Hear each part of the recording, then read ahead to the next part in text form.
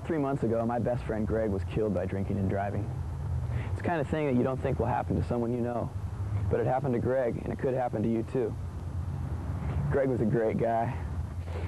He never really drank that much, but the night of the last party, something got into him, and he was really putting them away.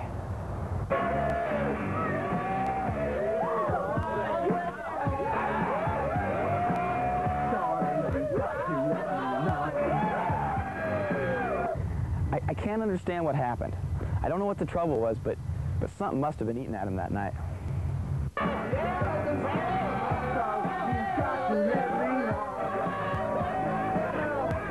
For some reason that night he wanted to leave early. I really don't know why. It seemed like he was having fun. Greg, what are you doing?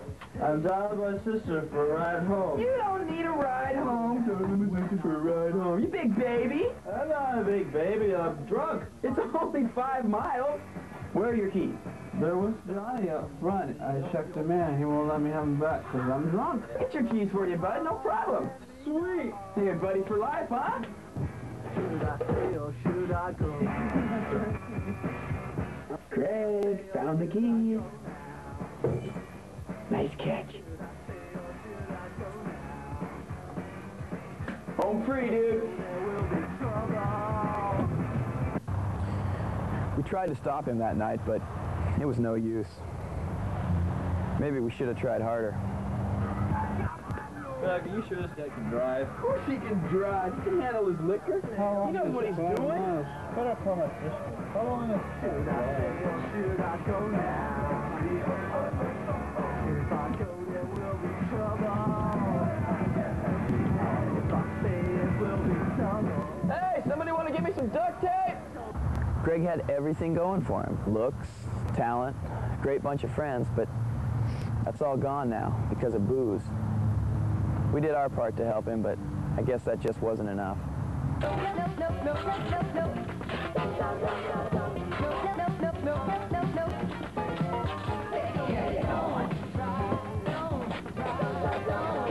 Here we go, buddy.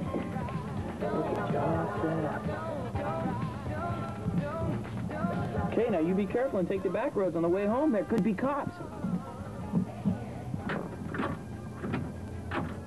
Oh, no! You got a dead battery. Thank God. That's okay. We can jump it. Woo! I even checked your oil for you. You're ready to roll. Oh, don't drive drunk. Don't drive drunk. No, don't drive drunk. What a nut. Greg was my best friend. I'm gonna miss him. So depressing. I need a beer.